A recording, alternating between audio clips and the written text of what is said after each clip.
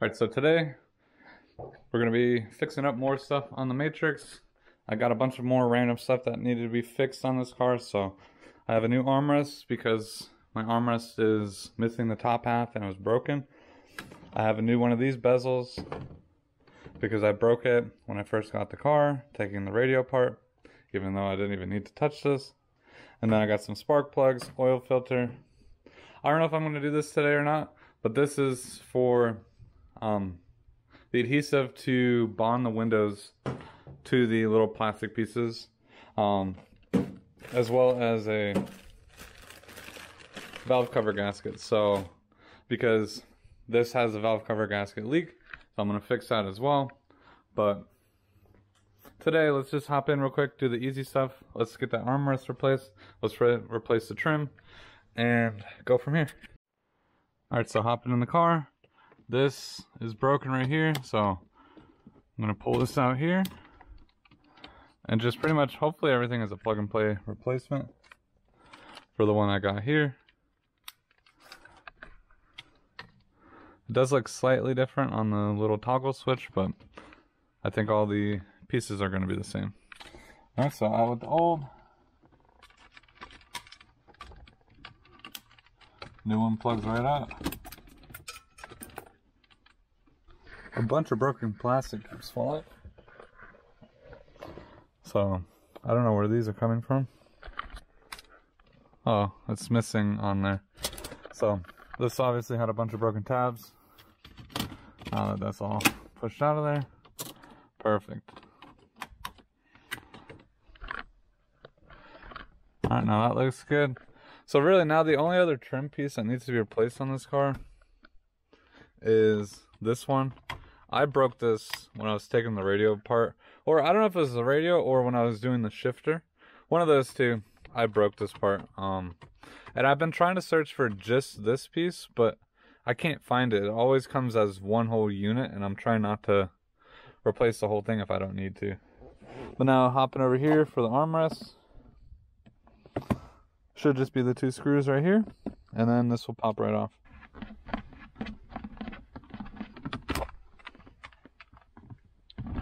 I don't know if this is normal for this to be that loose.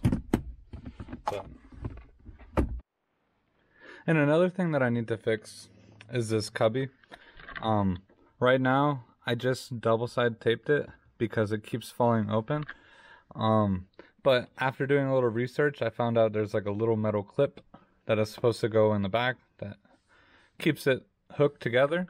So for now, I don't ever use this cubby anyway, so it doesn't matter to me. I just want it to not fall open, so I just double-side taped it for now.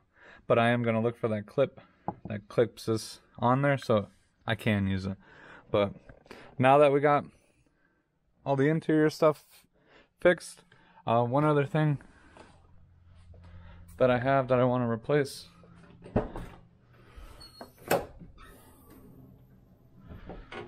So I don't know if you guys saw in one of my previous videos on the Matrix, but I went to go try to fix the coolant reservoir, but found out that it was way worse than I thought it was.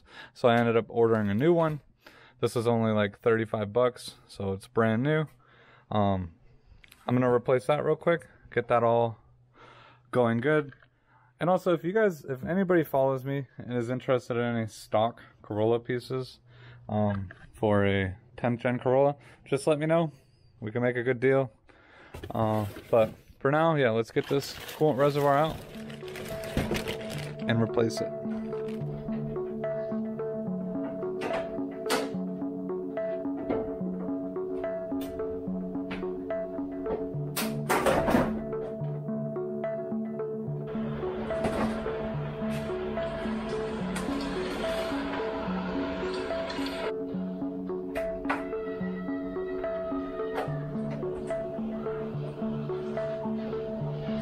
Got that headlight out. Now I can kind of see what's going on over here. One thing too, I also want to see if I can try to diagnose is this fog light is not working. Not sure if there is a short or something going on here, but it is not working. I mean, just looking at some of the wiring, it doesn't look like it is in the best shape, but hopefully once we get this off, we can kind of take a look and see what could be causing this fog light not to work. But as you can see, this has a crack all over the place, so really isn't worth saving, especially how cheap the new one was. So, and it came with new pumps as well, which is going to be nice. So I think one of them wasn't working, so I'm going to try to get that working as well. But let's start taking this apart.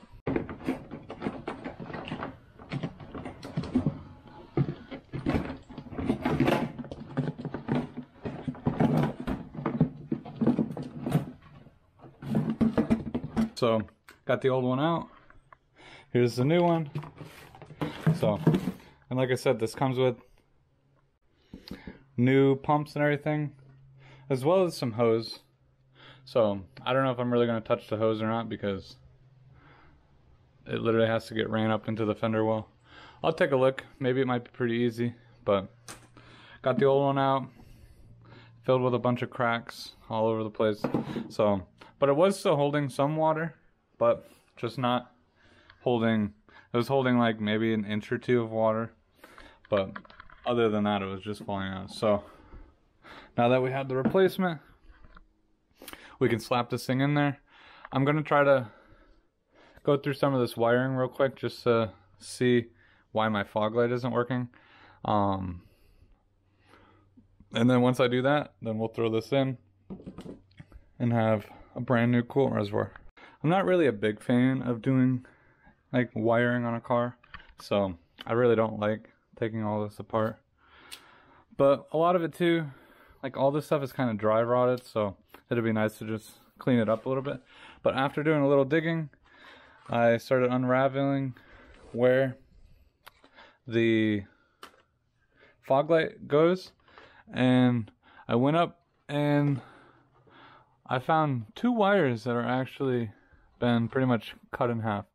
So one of them looks like the power wire to the fog light, and then the other one,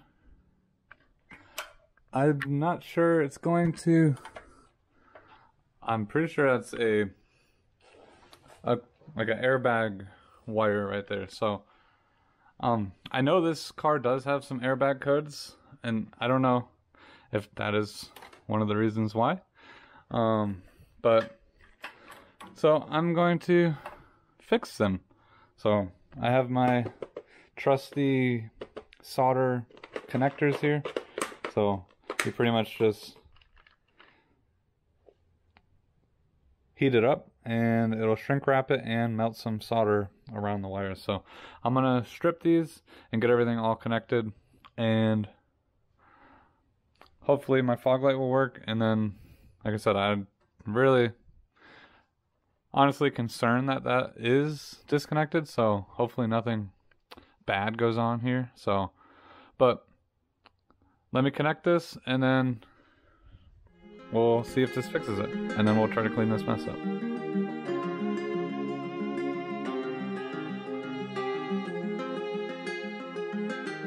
Alright, so I soldered these things together with those connectors, and now my light is finally working. So that solved that issue, and I mean, we'll start the car later to see if any other problems happen with the airbag system or not, but that did fix my problem that I was looking for.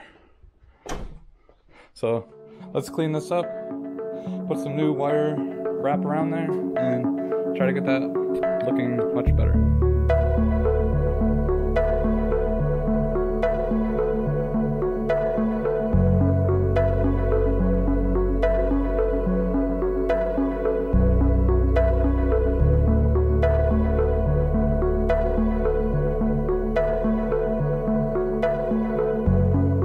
I got all the wiring all cleaned up. I put on some new loom here. I pretty much tried to clean it up as good as I could before I hit that big chunk of wires here, so that can probably be another day. I'm not sure if that's how it's supposed to look or what, but definitely could be cleaner, but this looks a million times better already, just replacing that. I know this car was in an accident and this is slightly all bent and stuff like that. That's gonna be my least worries right now. Probably when I get ready to paint this car, we'll probably go back and correct all this stuff, because I also want to look for a new crash bar, because this one is bent in a little bit, but frame rail and everything looks fairly good. Doesn't look like it really hit the frame rail. I mean, the car drives good, so I don't think there's any alignment issues, but this area is where they had a little accident. I don't know if they hit someone or what, but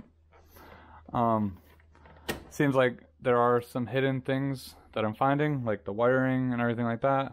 This was also cracked, but hopefully all that has been resolved now, and I can put some, I'm still gonna put water in here I'm just gonna put a little bit of water in here before I put some actual windshield washer fluid, but for now I'm just gonna put a little water in here and test everything and make sure it works. So let's see if everything works. So we'll do the front one. Alright, there's water coming out of those. Oh, there it goes. I don't know if you guys can see it.